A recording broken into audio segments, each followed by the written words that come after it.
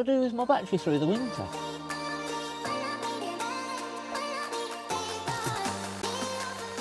Well, hopefully I'm going to give you a little bit of advice about what to do with your Caravan battery through the winter. I'm going to explain what the differences are with the different batteries, and hopefully this will help you keep your battery in the best possible condition, and it will last a lot longer than not doing anything at all. So the first thing that we need to ask really is, through the winter, why should we do anything differently than what we do through the summer season? Well, in actual fact, you shouldn't be doing much different.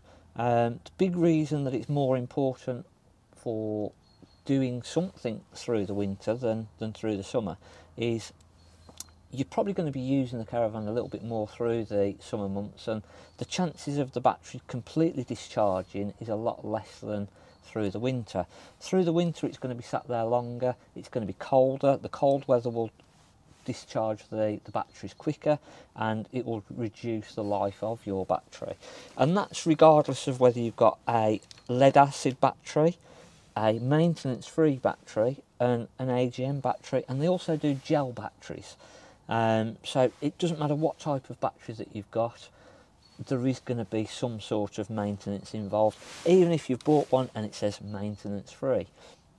Now, you may have a tracker or an alarm system and you say, well, actually I need my battery to be completely connected and permanently connected onto the Caravan for that reason.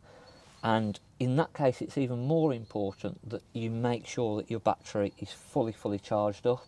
And when I say fully charged up, I don't mean 12 volts. If you've got a battery and you've looked at your little voltage meter inside the Caravan and it says it's 12 volts, 12 volts, it's perfectly fine. Well, actually 12 volts is in a state of discharge. It's only when a battery reads between 12.7 and 12.8 volts that it is actually then at fully charged. At 12.4 volts it's actually 50% discharged, which a lot of people don't know that, and they'll test a battery and they'll say, oh yeah, 12 volts, I'm fine at that.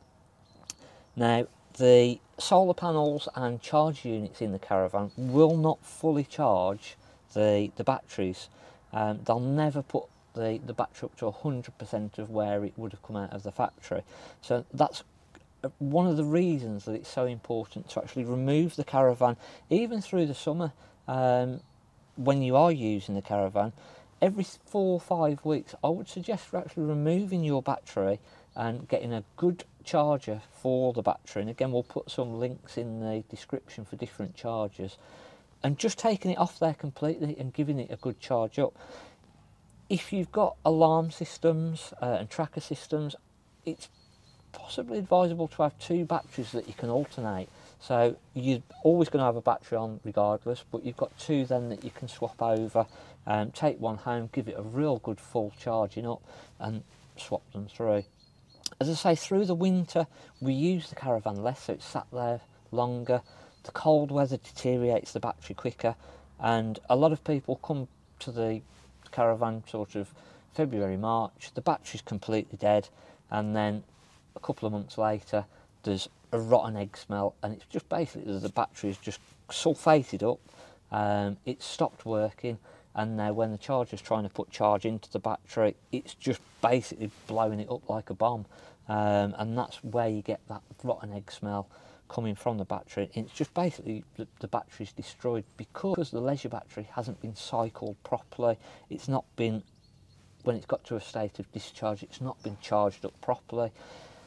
When the battery gets down to below 12 volts, it's very difficult for the Caravan charger, when you're plugged into the mains electric, to really recover the battery, and all that you're ever going to do then is just sort of prolong the death of the battery.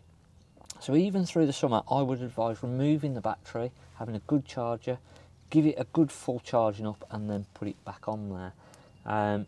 I'll just go through what the differences are with the batteries, and NCC have even come out now with a classification for batteries, and you'll see that some batteries have got the NCC logo on, and what that means is that you can be assured that it is a specific leisure battery for a Caravan or a motorhome.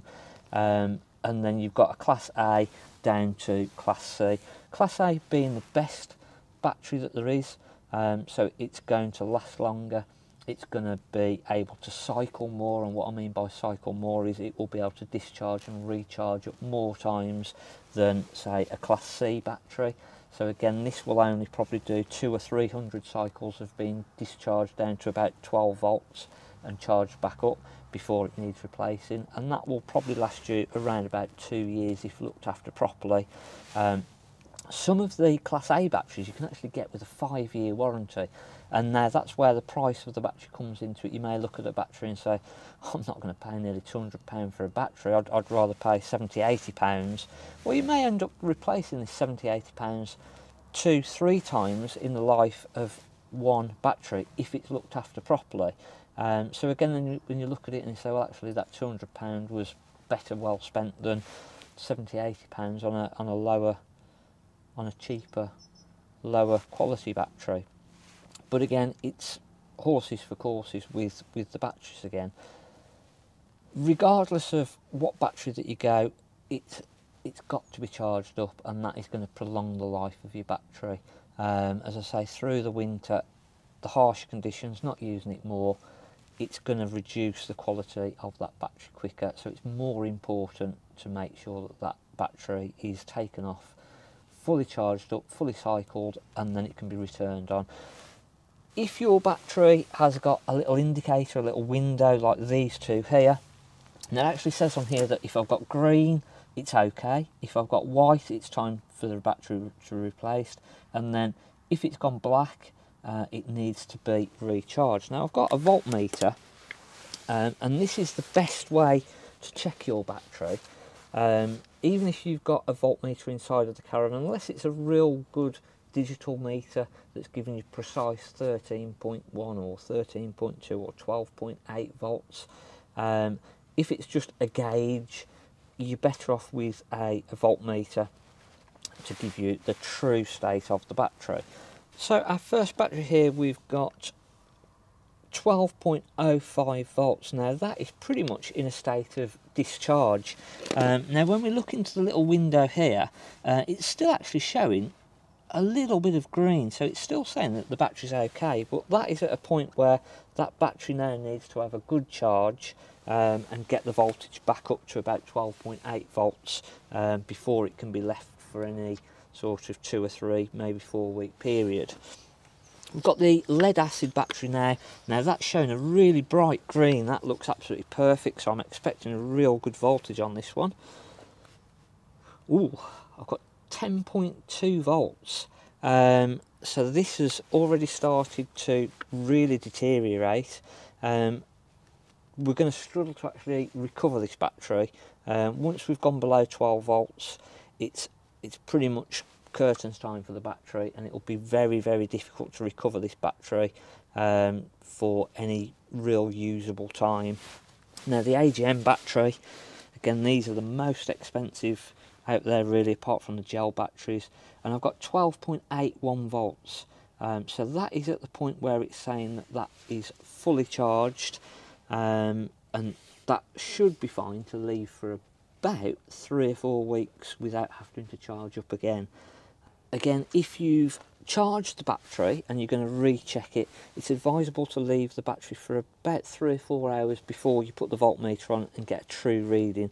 If you've just charged it up and then you check the voltage, it's going to give you a false reading, so it needs to settle 3 or 4 hours and then take the reading, and that will tell you a real true value of the reading, and that will give you a good indication as to whether your battery is any good or not. Hopefully we've given you a little bit of useful information and why it's so important to, especially this time of year now as we're coming into winter, to start thinking about looking after your battery. It's going to prolong the life of your battery, it's going to cause you less problems, and it's going to save you money in the long run. So thanks, I'm Mark at the Caravan Place.